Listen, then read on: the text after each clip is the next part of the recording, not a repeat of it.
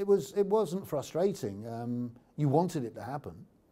We wanted to do our job. We didn't want the negotiators to be successful. We wanted to go in and do what we'd always been trained and prepared to do.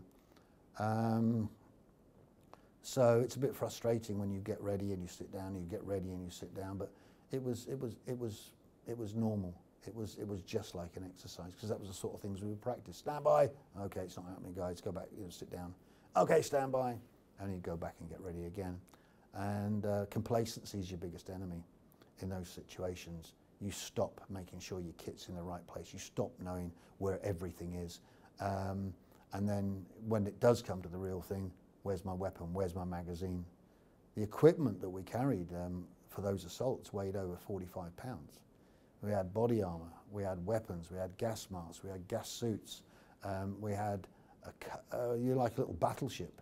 We had 90 rounds in 90 rounds in pouches on your left side, a 20-round magazine on a 9mm Browning pistol here, another 30 rounds on your weapon on your MP5 on the front, 2 spare magazines for your 9mm Browning on the back of your waist, flashbangs, which are like stun grenades that go flash, bang, whistle and frighten people, gas grenades, all this equipment, and you're abseiling down the back of a building, and you're going through doors and windows and climbing over obstacles.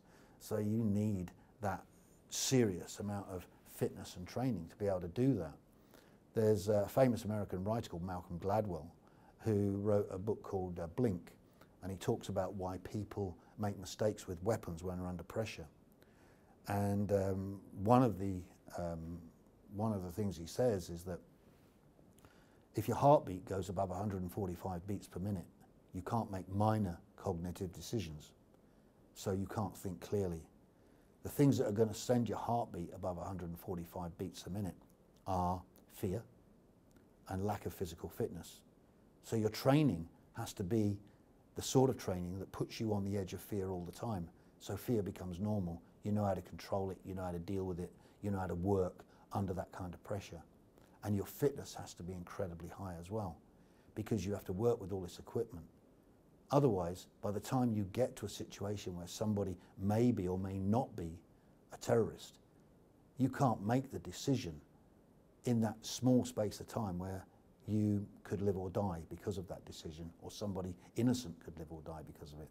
So you see why the standards and the training has to be so really set at such a high level in order to obtain those kind of results on days like May the 5th, 1980.